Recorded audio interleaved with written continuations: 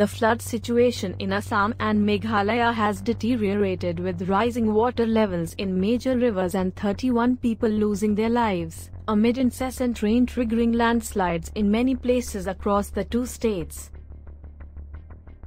At least 19 lakh people in 28 districts of Assam have been affected by the floods, with the newly formed Bajli district being the worst hit.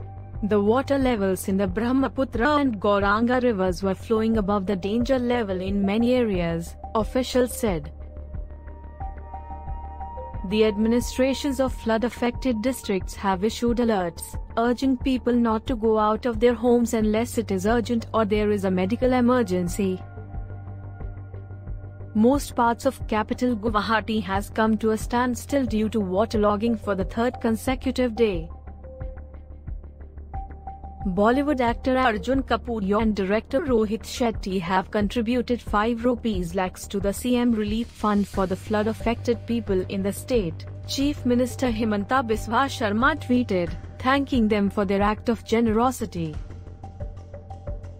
Both Assam and Meghalaya received 272 mm excess rainfall than normal till Wednesday.